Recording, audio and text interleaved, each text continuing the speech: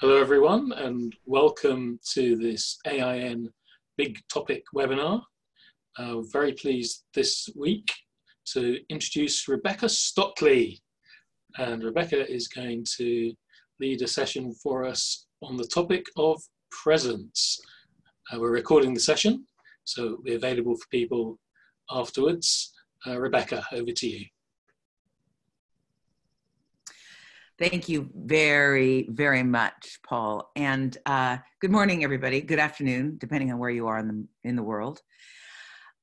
When I was in acting school, one of the things that we agreed upon in the theater department was that presence was one thing that could not be taught.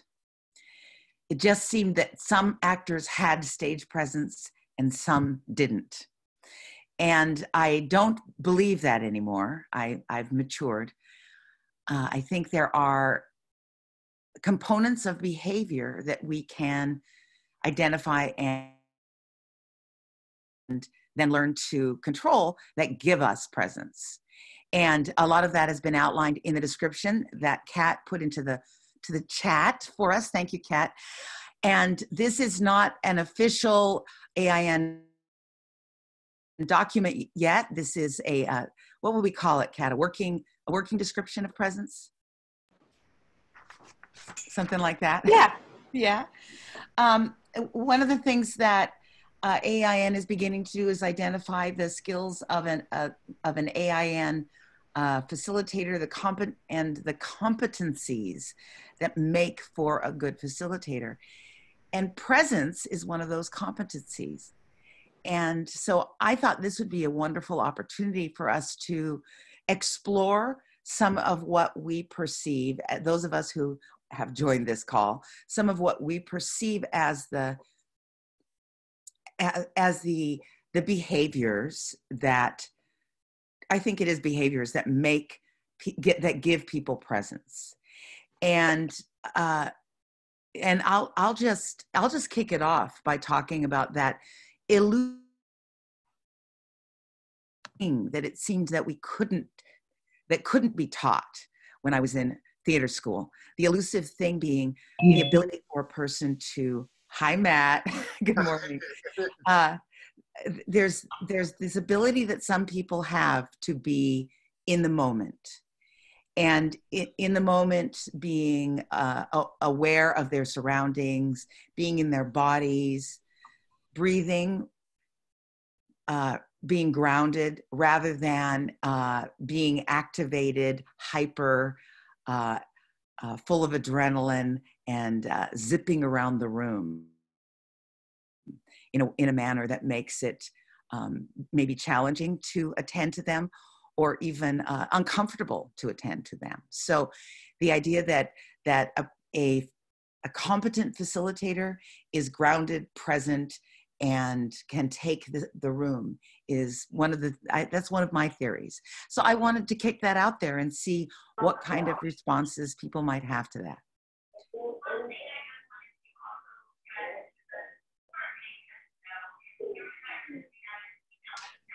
Yeah, grounded seems a really good word that begins to give a behavioral basis for presence. A facilitator or any presenter who seems to be stable rather than dancing around and out of control of their energy would be beginning of presence for me. Do you want to indicate, Rebecca, who else you're calling in? Let's see. Oh, am I the only one who can see everyone who's here? No, others can see everyone, but you're in charge. Oh, okay, great. If you have something you want to add, just speak up and I will. Thank you for muting when you're not speaking, guys. And yeah, anybody have somebody? This is Kat. I love the idea of presence being connected to being present. That's elegant and true, but not always intuitive. And I think in a lot of presentation skills courses, it's taught or focused on sort of the opposite way. Can you help me understand what you're talking about, the opposite way? Well, I think a lot of bad presentation skills result in people being less present. It results in people being taught to focus on the wrong things, like where am I putting my hands, or what am I supposed to memorize ahead of time, or what do I look like, and getting very much more self-conscious and out of the moment, as opposed to really being present and relaxed and grounded.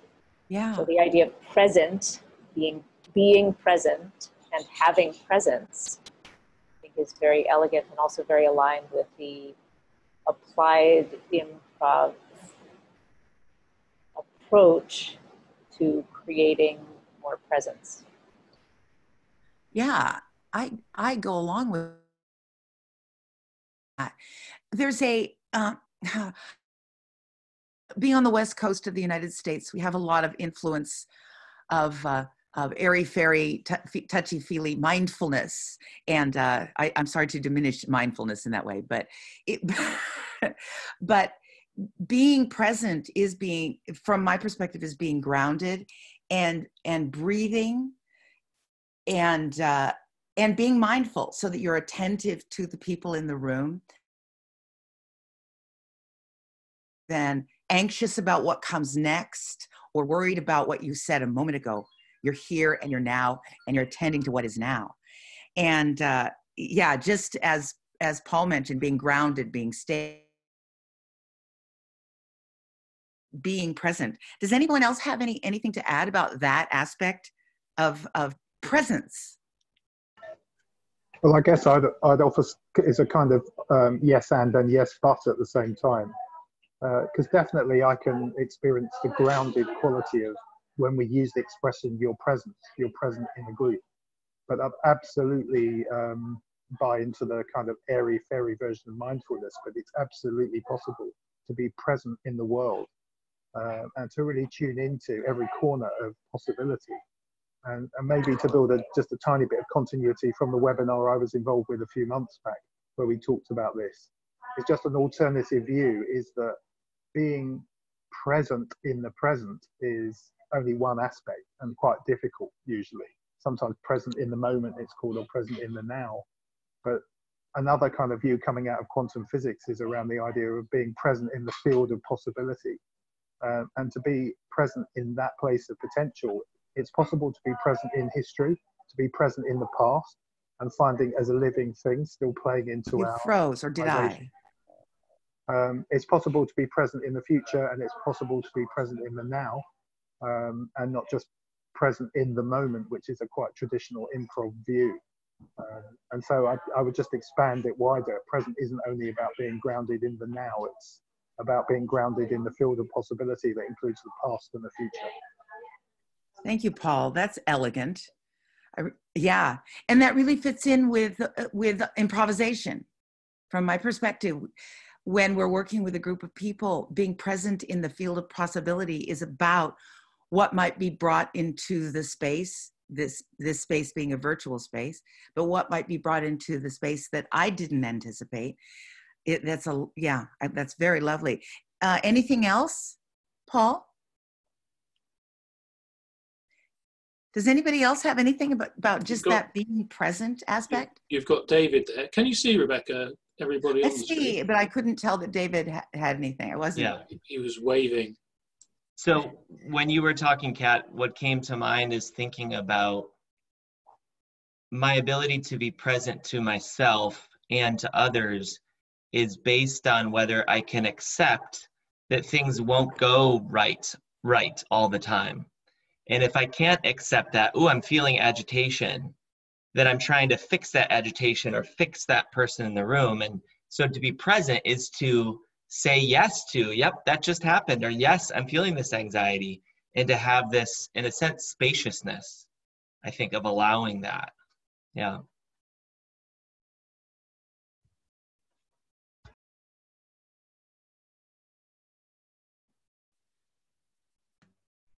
I see your hand, John. Hi. I was going to say that one thing that it connects to for me is, it was actually before I did improv. I was doing work as a professional facilitator and training folks in a graduate program for it. And one thing that I started learning in improv that then really connected for me, like, oh yes, this is what we're trying to teach people when we're teaching them to be facilitators, is this notion in improv of the difference between pushing scenes versus being open to discovery. This idea, instead of trying to think ahead in the scene, to instead be, not that it's never wrong to make those sort of proactive, forward-looking choices, but to really lean into as much as possible discovery, being open to be surprised. Don't be distracted by what's supposed to happen. And I think for me, a lot of where that connects with the sort of mindfulness and openness and holding space that a facilitator is asked to do is being willing to hold the space to not only be the contradictory roles of being the steward of the agenda, but also being open to what's actually happening and to not try to sort of push the scene of what you're facilitating.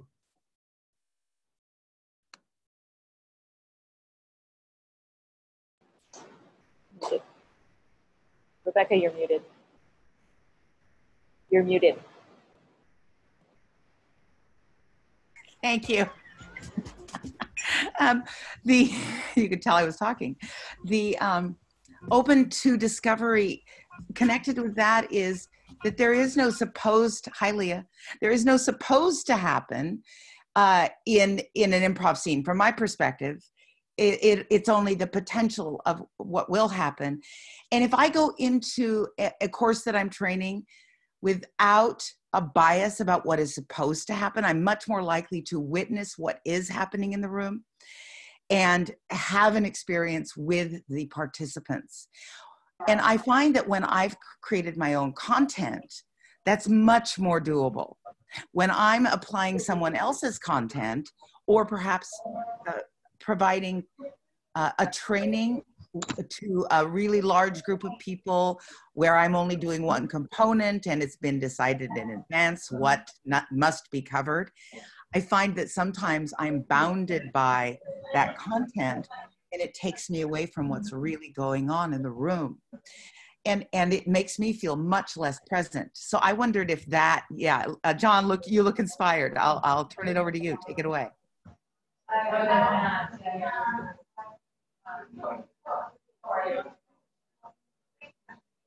I think Paul had his hand up, so I didn't want to. After you, John. Nothing, but Sorry, I think sorry, I meant Paul, but go ahead, John.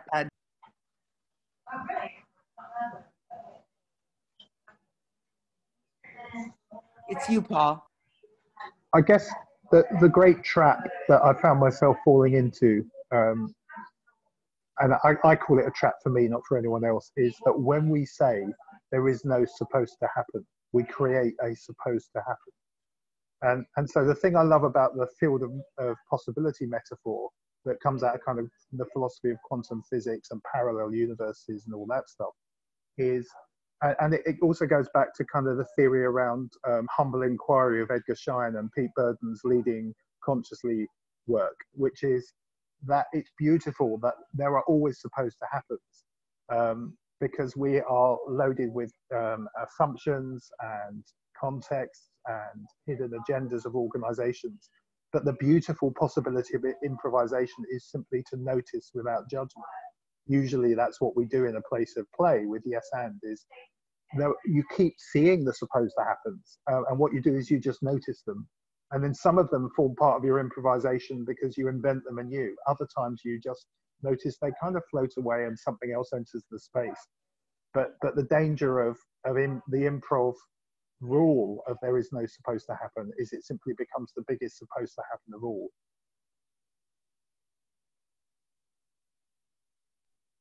I got it. So this is one of the things that's happening right now is another aspect of presence. It's the ability to be able to give and take focus, which is awkward in this form. It's much easier for me on the stage or in a room with participants in a workshop. But from my perspective, I want to shift from talking about presence into talking about the give and take of focus, or in some cases, the give and take of control. And when I'm working with a facilitator who's completely in control all the time and they sort of hold control over the room, I tend to just relinquish a lot of my energy and just follow along. And in some cases, that may be what we want, if we just want to give people rules and regulations. But in many cases, the learning experience is much more enriched by the active participation of the people in the room. So I wonder about, I'd love to just kick this around a little bit, the idea that giving control to your participants and giving and taking focus with and from you do as facilitators, and whether that's in asking questions or just giving them the floor to make decisions. How can we use that as facilitators? Anybody want to weigh in on that? Some people I can't see. Okay, it doesn't look like it. So, okay, so my relationship to give and take, oh, Kat, yeah. No, John has his hand up. Oh, I missed and it. At the top of your screen, there might be a place where you can change your view so you can see us all sort of Hollywood Square style. And you're muted. Yep. Thanks. You're muted, one thing that connects to me on the control. There's some really great research, and often outside of applied improv, but just in sort of facilitation training in general, there's this notion of holding space. And the idea behind it is there was a lot of research by Tavistock and the National Training Labs about around 1946. It was after the US dropped the bomb. And so they got very interested because small groups had the ability to make decisions that could be irreversible in their consequences. And one of the dynamics that came up over and over were that groups pushed to have a leader, which was surprising. The thought was that leaders imposed themselves on groups, but that often groups would really get anxious without a leader, would push someone to the leadership role, and then promptly, as they were sort of pushing them up to the head of the room, metaphorically, then they would behead them. Sort of the idea is that they would get to say, no, you were in charge, and now it's not my problem. And so the people who most had the ability to affect change relinquished that control. So it was sort of intentional dependency that was going on. And so then one of the roles of professional facilitators is to take that role that groups may want to put you in as the role of an authority figure or parent. Because my conflict resolution background, it was be a judge instead of being a mediator. And then so one of the jobs of the facilitator is to be in that role, but then not take that authority and control and power. And sometimes it would be loose, like you're just going to structure, here are the containers in which we occur. So you're sort of like setting up the scene, but not controlling the scene in improv setting. And then there's other designs like open space as one of the models where it's very little, where it's sort of intentional that the facilitator's role is to be the leader label that people want, but really your job is just to pick up coffee cups and to help support the room and be able to do that. And so that being one of the important roles that goes on. So that's what comes to mind when you said about this idea about control and giving that over to the group. Yes, and one of the things that that is in the description, for those who came in a little later, in the chat area, there is a description, a working description for the facilitator competencies. Being able to say competencies is one of them, by the way. Facilitator competencies for AIN facilitators.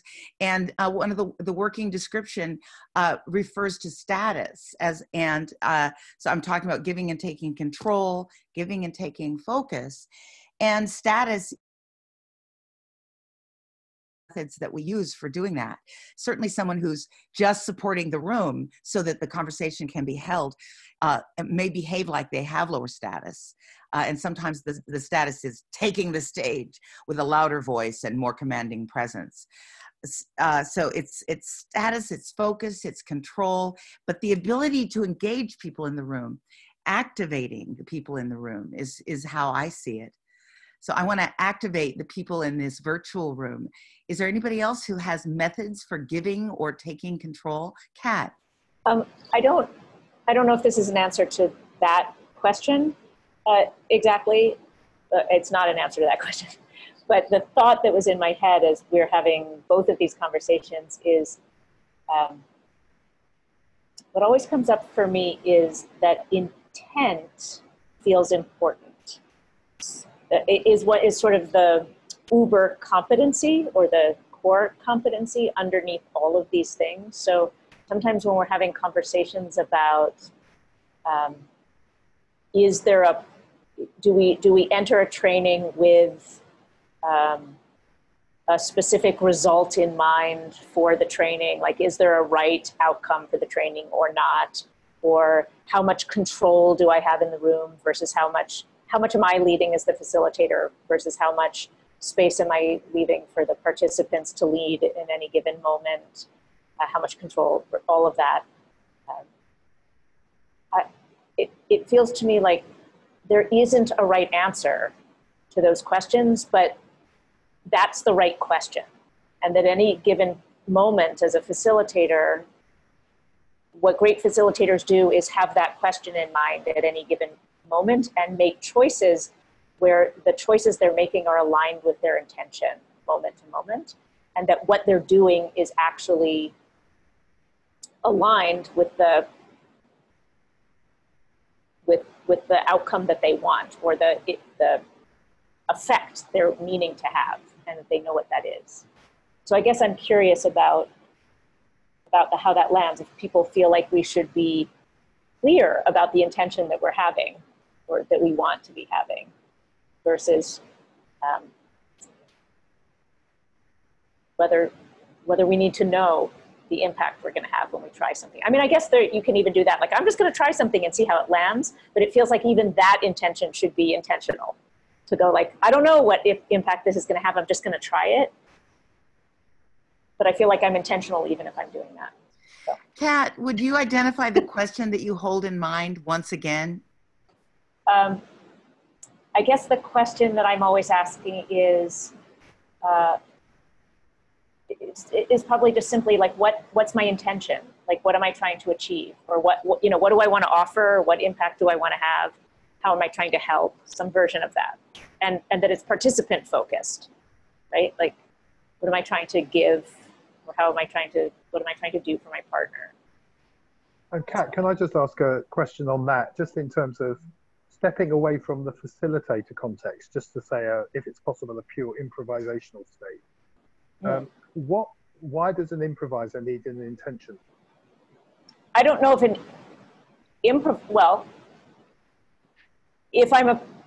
I don't know what pure improv means. Paul and I had a conversation at one point where we said, all improv is applied improv, really. If I'm on stage, I'm applying it to a performance art where the goal is to entertain an audience who is paying to be entertained, right? So in that sense, I might answer the question that way. But I don't know. I think, so on some level, my intention is to provide entertainment to a paying audience and or delight my partner that I'm playing with because we're doing this for fun with each other, or to feel fulfilled and go home happy if I'm just doing it for myself. So that's one level of it. On another level, maybe the answer is nothing. But in the context of facilitation and applied improv, I think I have a responsibility to the participants in the room not to waste their time and to provide what they think they're coming for because I'm serving them. I think I have an example of where that comes up in, at least for me, in performance improv. If you're doing a particular format, let's say an Armando or deconstructed narrative where you have a story and you notice, I see a fun idea of a comedic premise in this, and I might initiate a scene with that really as the focus of that. And so we have a clear idea of this is the core fun thing of the scene. We're going to heighten this and explore this. And we're sort of, it's not that there are wrong answers in the scene, but there's sort of the natural occurrence. But then at some point, something occurs in the scene that's outside that, that's sort of, we might consider it tangential. Now they're tangents because we have a focus to the scene. And it can be tempting when we're just focused on, how can we just develop this one thing, to not notice this funny quirk that just happened. Maybe someone misspoke when they said a line or something, but something came out funny, and to be able to go, no, that's the interesting thing right now. At least in the US, there's often sort of two sides of improv. It's sort of, on one, there's this game approach where it's, oh no, we always have a clear game or a clear comedic premise, and things are off focus from that, or off game. And another perspective, we're a train, we're on the tracks, right? There's sort of a path to go. And then the other view is that it's all about mindfulness, that to improvise like a crow, that whenever you follow whatever the shiny thing is in front of you. And I often joke that I like to improvise like a crow on a train, that often we find a core funny thing of the scene. And it gets some momentum. It's easier that way. It's nice that we sort of have some like, ooh, I see the next beat coming along with this. But then to still, and it's hard because they're contradictory things, to then not notice when something off that happens, and to be able to follow and explore that. I feel that same kind of tension exists and duality exists in doing good work, that if I went into every training with a completely blank slate of I'm just going to be present in the moment, I don't know that that would go that well. And likewise, if I know what every minute is going to happen, then I'm going to miss a lot of great opportunities, and it's just going to be trying to drag my group along.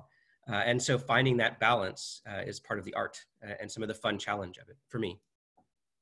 I think it is that both and to pick up on what Paul was saying earlier, there's some paradoxical elements and Kat's ideas about intention. It struck me paradoxically, I've just done a facilitation of a conference, and that it was a lot easier to be present when the sessions had been properly designed, either by me or by the session leaders. There was a series of sessions, because then things run more smoothly, typically. There's a focus and a clear intent piece by piece, and you can give your attention to the various movements and signals in the room where people have something to add that's useful. So the paradox is the more the session is designed or prepared, the easier it is to be present in that moment, rather than having to juggle infinite amounts of things that are distracting from or taking ourselves away from the purpose of that session. I think Kat, that you had your hand up. Kat? No? Okay, good. Paul? Just jazz hands to what John was saying. Gotcha. Okay, good. Yes. Paul, did you start to say something? Yeah, it was just what Paul said, and also inspired by John with the performative stuff. But hit a new insight for me, or maybe just a surprise, was up in Edinburgh, where I go every year, talking. I did lots of interviews for a book I'm writing with improv troupes and groups, and I asked the question. So when you're on stage, is there intention? And some of that, I mean, these people are professional improvisers doing it as a full-time job. And what they said was, yeah, we always realize the intentions afterwards looking back, which is kind of what's come up in the conversation. And if intentions come up during the performance, like what am I doing next? If that's the thought in someone's head, they said it means we haven't rehearsed enough. And, a lot of people hear that as paradoxical, but what they do is they spend hours and hours before the show or the tour rehearsing the intention. And so if the intention is to improvise a long form serious drama, then they rehearse and do loads and loads of activities and exercises around that skill. And if it's about comedy and the intention is to get big laughs and people booking tickets and, telling their friends to come, they do days and days of warm up. The only thing they don't rehearse is the show. And so then when they're in the zone, they go on stage and do something amazing. And lots of people told me they come off saying, how was it? What happened? And so, I guess that's the issue for me, is that you get so good at the skill is that you notice the intention and then make it disappear.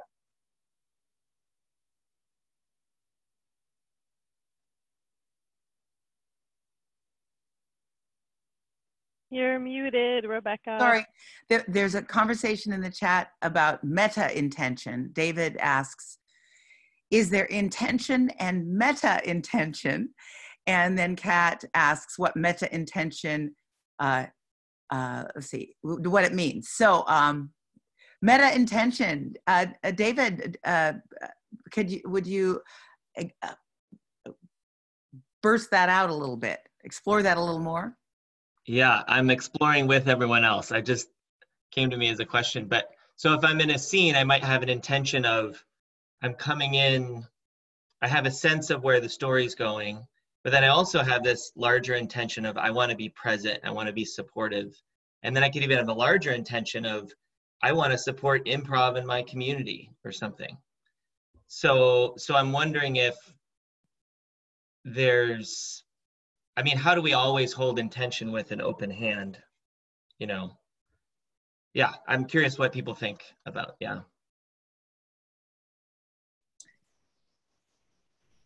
Well, my excuse me, I have about 1 billion intentions in my life that are related to billion. Maybe I'm exaggerating. 1 million that seem to be related to improvisation. And I often feel as though I'm putting on a different hat in every different situation. If I'm teaching some people the basics of improv, I'm wearing one hat. If I'm using the basics of improv in order to help a new group in an organization become a team, then I'm wearing a different hat. And yeah, and my intention, I try to make my intention with any group of participants in a workshop, whether they are students or participants that I wouldn't call students for some reason. I try to make the intention about their learning experience. That's very vague, but focus on their learning. And my intention is to bring practices and ideas that might help their learning go in whatever different direction might be useful to them. Like here, the intention is to get you guys talking about this.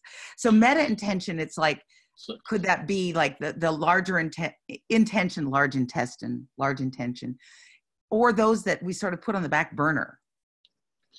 I see that Erica wants to come in, but I was reminded of the expression, the road to hell is paved with good intentions. I don't know if you have that one.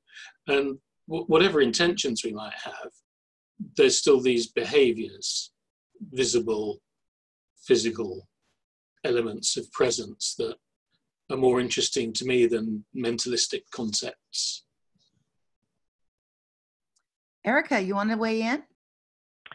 Sure, this conversation is all over. So intention, I was just looking at a workshop I'm teaching tomorrow, right? And with my co-facilitator, we have this practice of setting intentions. So there are the intentions of leaving with new skills, but really, I think in my heart and in our heart, it's like, how do we want them to feel? How do we want them to feel individually and as a group at the end?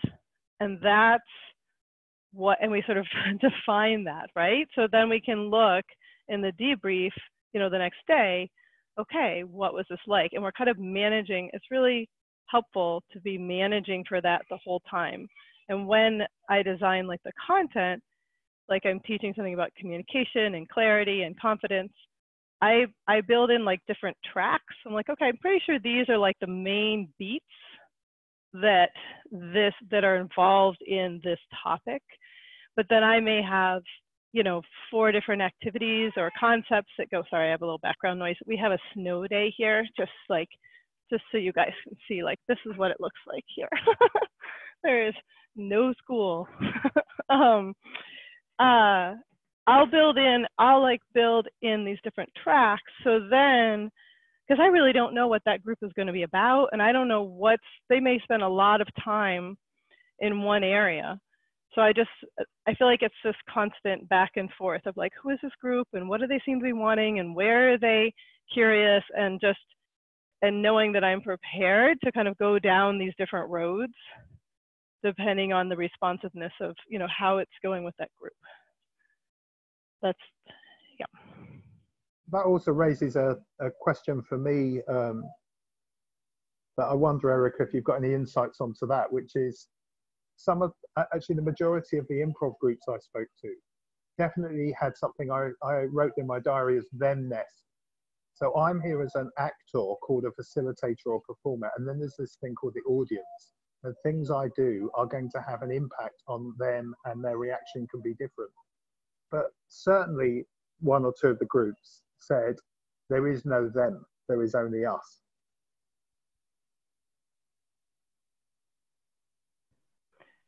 So yeah, what relationship are you seeing between like what I shared and like that concept?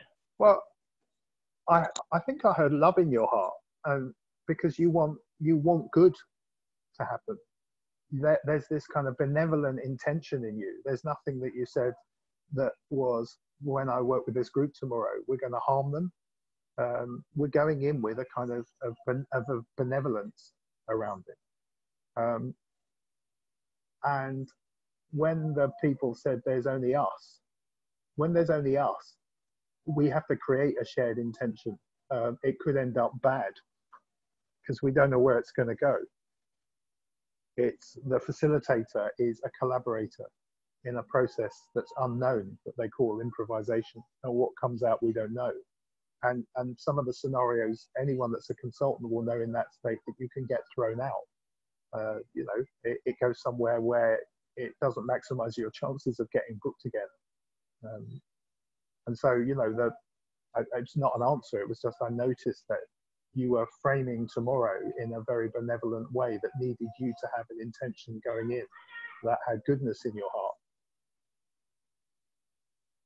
I guess that comes down to maybe a core belief that I have is people are naturally want to connect, naturally want to grow, naturally want to be creative, naturally want to support each other, like that's underneath whatever. And so that's there with me, that's there with them. And my job as a facilitator is to create the environment so that that can come through, like to lower the stakes, to set people up for success so they can experience that little edge of where are we operating at our best, where are insights emerging, where are we able to share a little bit more. And there's no, you're right, I have no fear of the people in the room because I'm like, oh wow, look at these people, you know, here are these, I guess I trust my ability to respond to the people who are right in front of me in a way that reaches. There's a lot now. That background noise I don't think is me. It was you. I think from the moment we walk in the room, that's our job, is to respond. And if someone there is like tense, it's like, okay, how do I, you know, what's going on with them? How do I respond to that so that they start coming out of that space and more into their true self? I don't know, I guess it does sound very benevolent and everything, but it's very powerful, you know. It's I've never had a co-created horrible experience, I guess, because it's yeah, I'm not sure if I'm answering or responding to exactly what you're saying. So it looks like maybe Lisa wants to say. Yeah, Lisa.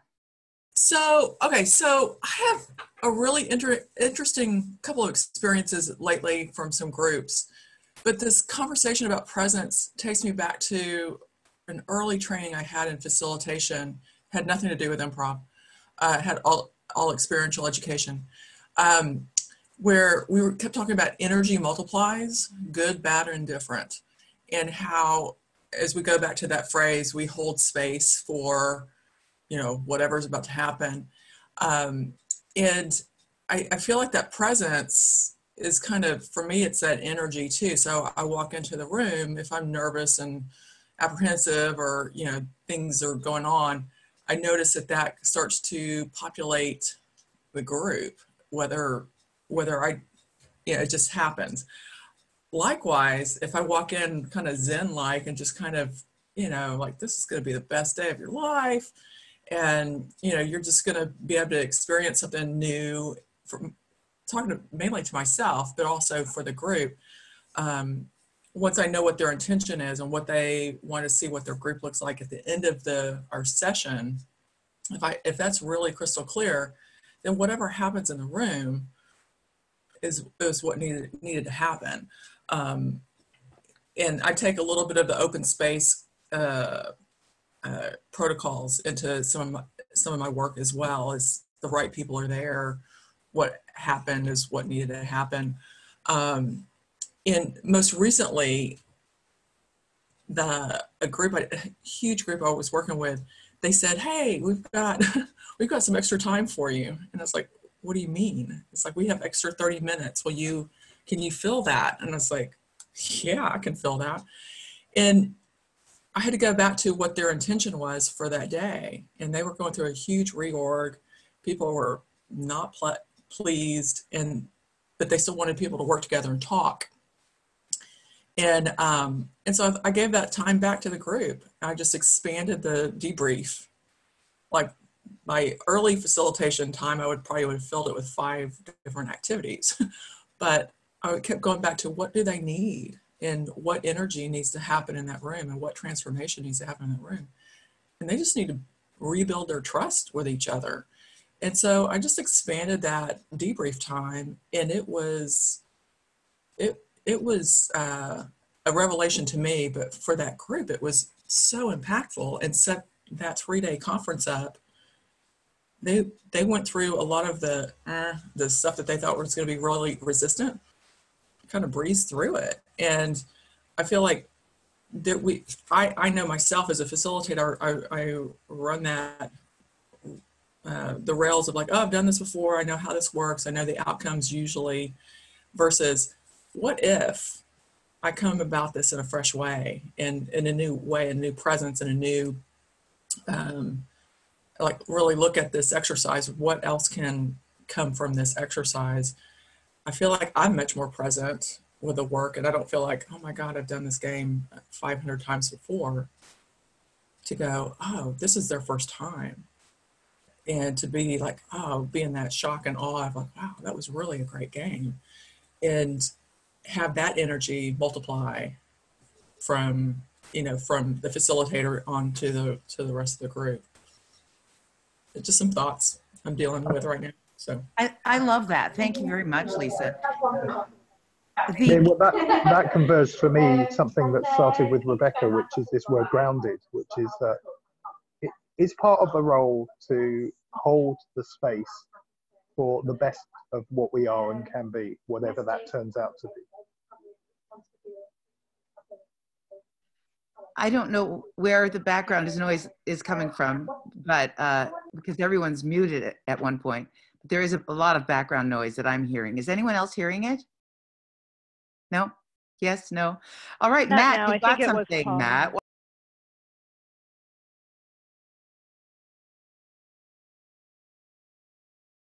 Okay. Matt, Yeah, I unmuted.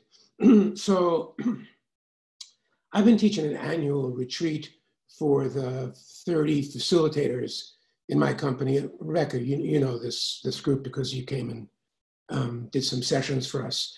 And I always put the same intention out at the beginning, which is we're going to go out, each of you is going to go out and teach about building community.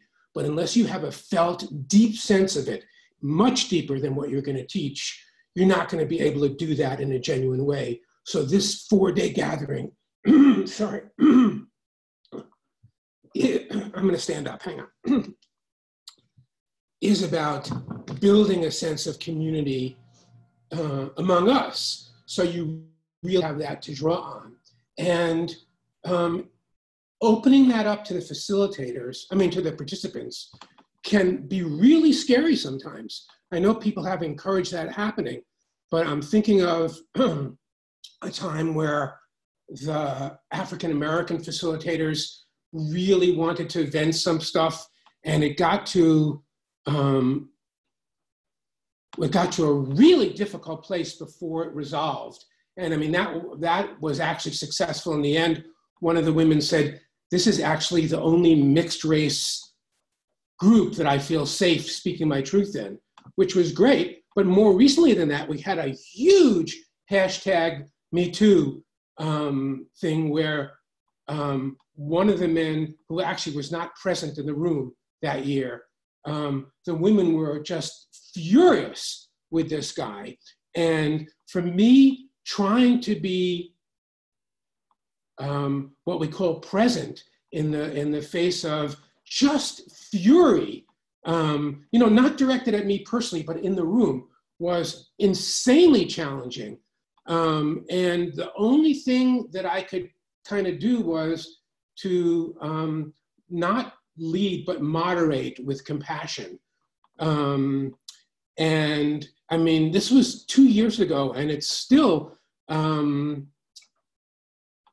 has repercussions. One of the women recently said, a friend of mine at UCLA teaches social justice, and I'd really like you to have a conversation with her. I mean, people are still trying to educate all of us, including me. I'm just trying to talk about being present in the face of stuff that's uncomfortable and unexpected. And let me just circle back to one other thing. I used to always try to lead by consensus to get everybody to agree. And my situation is special because it's my company. But a facilitator who I had come in work with us once said to me, "No, you don't understand. Your job is not to get everybody to agree. Your job is to make it safe for everybody to be able to state their truth and for you to make the final decision, because people are waiting for you to decide." So I know that's not the usual coming in and facilitating, although maybe it is sometimes, but that actually has been such a relief for me to understand that people can empower a leader as long as they feel taken care of and heard. That's beautiful, and it speaks to the evolution of our society. It was consensus was what we did for me, it was the 60s and 70s. And now we're in a place where the world is changing so rapidly, and the world's getting smaller and bigger at the same time. We have people in the room who are different ages, different levels of education, really different kinds of experiences, growing up, being alive even. So making the room space for a real variety of people, it can be very challenging. I want to, so Matt, thank you for that.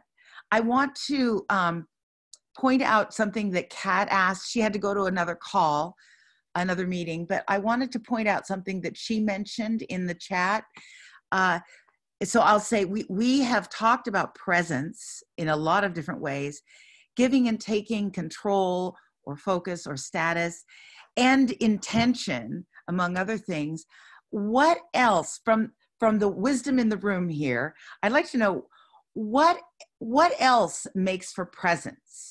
What when you think of yourself as having presence, or if you might leave a presentation or an experience saying that person really has presence, what components are there in presence? Can we take it apart a little bit more? I think we've talked about a few. Oh, we're raising hands. Yeah. No, Rebecca's talking. I wanted to respond to Patrick's question and to what Matt said, and I think it's an answer to what Rebecca's just asked. So this idea of witnessing, maybe it's a fancy word for listening carefully and staying in the room, even while uncomfortable or surprising things are said. I think the uncomfortable is the bit that is less familiar to improvisers. We're very comfortable with the unexpected, because that's the stock in trade. The uncomfortable maybe is witnessed in the way the word is used by narrative therapists, for example, who will listen to somebody's story, maybe without saying anything at all while the story is being told, because it's important that it is heard, listened to, witnessed in that sense. And that could be broadened as a skill for improvisers or facilitators, is to, as part of the presence, is noticing carefully what's going on without prejudice as to what we're going to do next, if anything.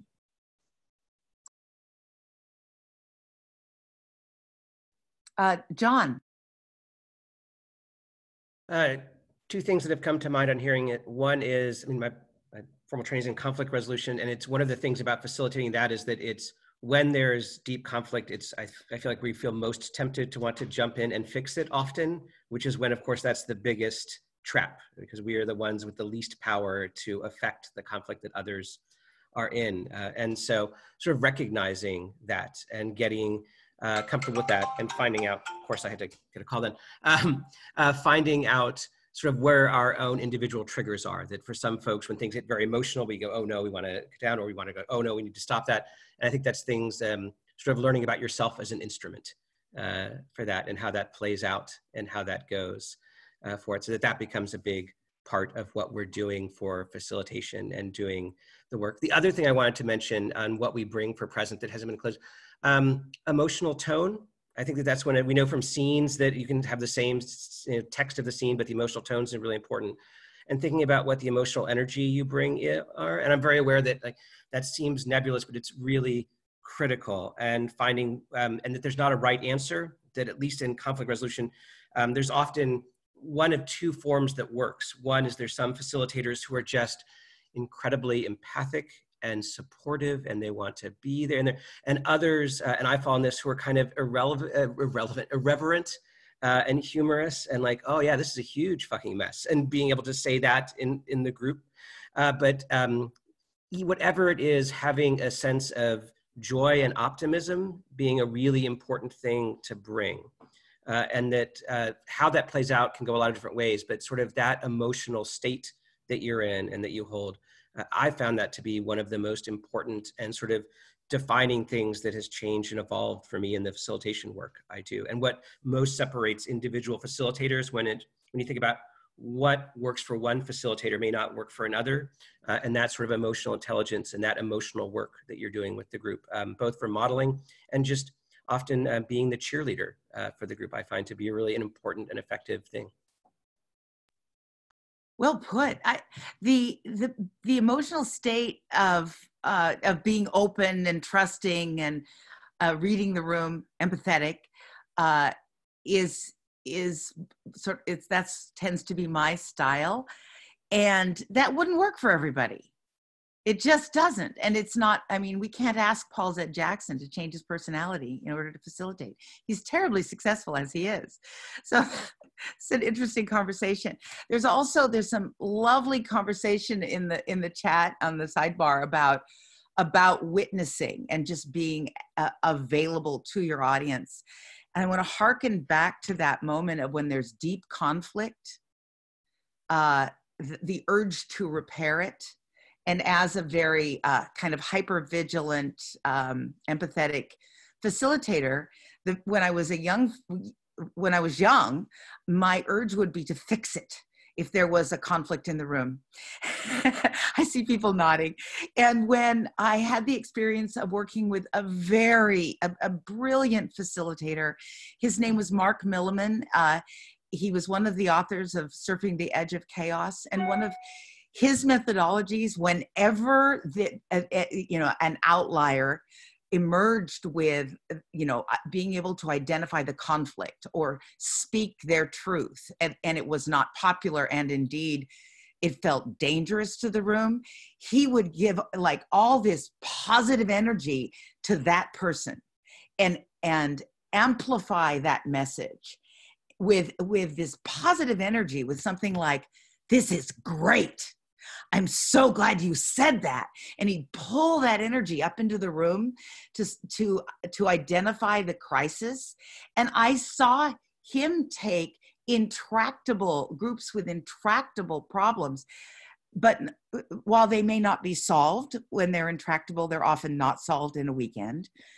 While it may not be solved, having something identified as the problem, that emergence can transform an organization. Yeah, I'm David. I'm going to turn it. Yeah, that triggered a thought, Rebecca, of so what's happening? Why is that so transformative? And what I'm wondering is if often in organizations things are suppressed.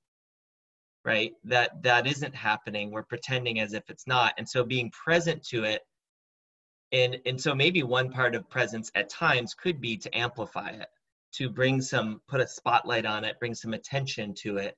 And not just attention to it, because there could be different kinds of attention, like shaming, like, no, you shouldn't have that. But what I'm hearing is, this is good. This is really juicy. Let's look at this together. And hopefully we've created a supportive container so that we can look at that. And maybe people don't feel that supportive container normally, and so it's been pushed down. Yeah, my experience is when I get pushback now, I give it space. And sometimes some of the participants will argue for me or for the idea that I'm training. And I'm not asking for that. They'll say, no, that's not the problem or whatever. But the experience of every participant feels vital. And not letting them bully the group, but to elevate ideas. Elisa. Yeah, so that goes to another thing. Another training I had was, this is more, I guess, a transformative work, interpersonal work, but is that as a facilitator, we are mirrors for our group, and how we, again, go back to hold that space or deal with those situations that come up, good, bad, or indifferent, allows people to go, oh, that's one way of, oh, okay, that's a cool way of dealing with that, or I've never thought of it that way. And that we get to kind of train on site. Like that group I was talking about earlier, I was able to help them choose into, offer opportunities for them to choose into healthy communication. And I was there for oversight. So it's like we have that ability to really mirror that behavior that's going to be much more productive in that community, even though we're technically not in that community, perhaps. But we get to model that behavior and say, hey, this is another option.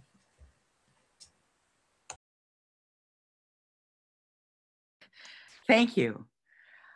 So there's a few ideas that are popping up. Presence is being a mirror to the group, holding the space.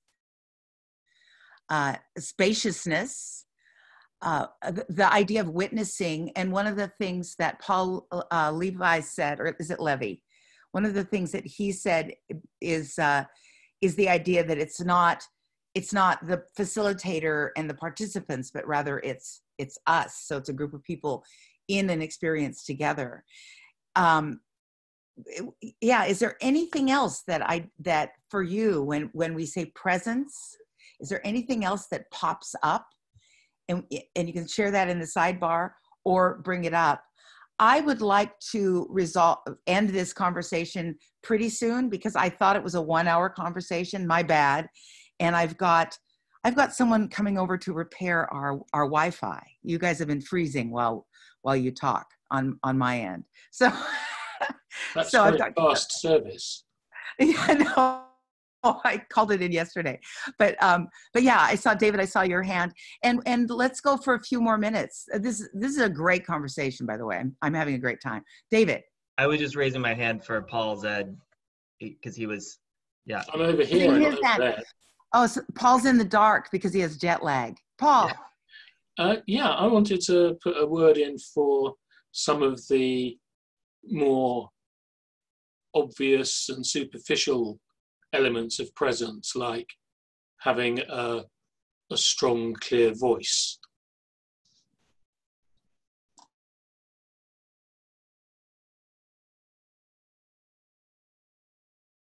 I think that body language is very important, that someone who has presence is able to be still and hold the room, sort of take up space and command the room.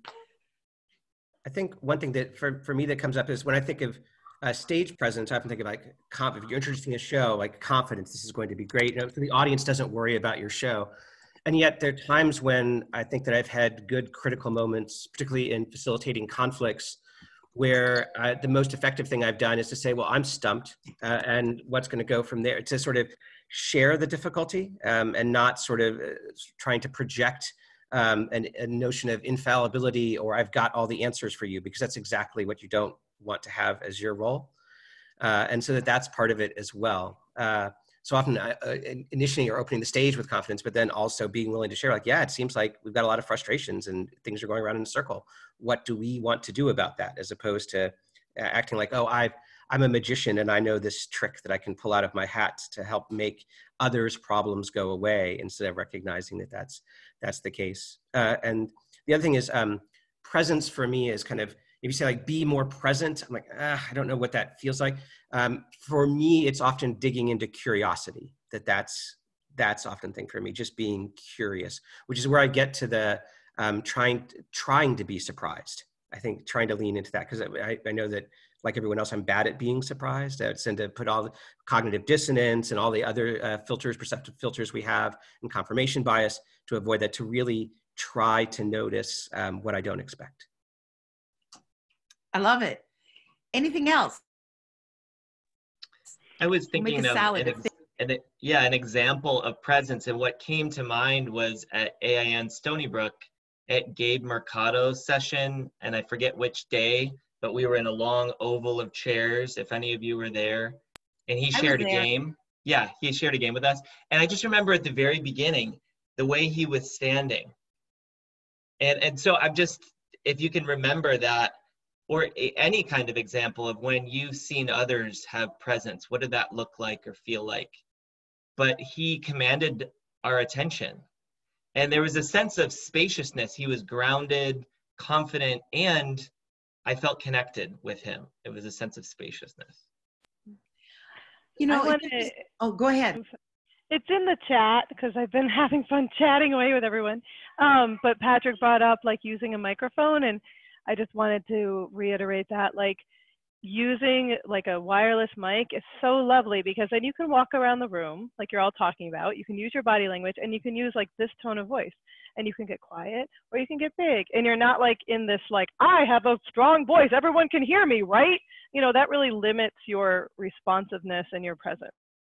So just saying again, yes, everyone use microphones so you can be inclusive and responsive. I think it relates to our conversation here.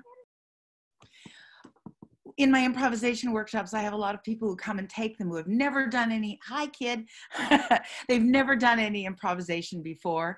And one of the things that I address is that you need to learn to be heard and to be seen, because the improv impulse sometimes when someone is new to it is to disappear, to hide behind others, turn their back on the audience, talk very quietly so that no one can hear what they have to say. And so just being heard and seen is part of what confidence looks like. One of the things that we're doing is, you know, AIN is we're trying to identify the competencies that make for great facilitators. And some of what has come up today has been invaluable. We've gone very deep, and I love that we're ending with some of what I perceive as the more obvious things, that you need to be heard and seen. Let's take a couple more minutes. Anything else? Let's just popcorn. I think one thing that's interesting when you do competencies, because we, in graduate school, when we're doing, you know, how does someone pass a class in facilitation, that there's both, here are competencies that someone needs to have. So there's all this sort of here, the kind of thing to demonstrate. And at the same time, it also starts to look like, not so much for improv, but what you hear more often described in stand-up comedy, that when comics get really great, no other comic can really be like them. It's not the jokes, it's really, they're better at being themselves. And so there's that element as well of it. So there's both, how do we get these shared competencies, and then what is it for this individual? What does their great facilitation look like? And that's going to be different for different people. Absolutely. So it's the ability to be yourself, to be open, to listen, to expect to be surprised, to have intention, to really listen, and be there with your participants, as well as training all this stuff that we've got to train. That Thank sounded you, like Paul. a conclusion, Rebecca. That was where I was heading. Very. Thank you very much, everyone, for coming. Paul, anything in closure?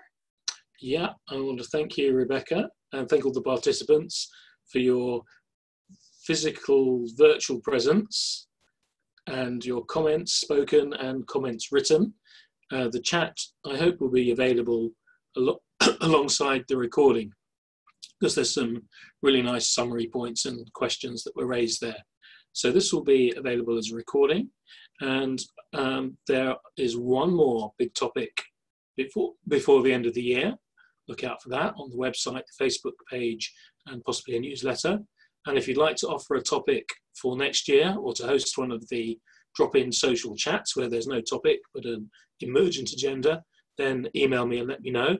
We're starting to compile next year's program right now. So all offers and suggestions, or even requests, are welcome. So I'm going to end the recording. So if anyone has anything to say that they want to say that won't be recorded, we'll be able to do that in a moment. I'm stopping the recording right now.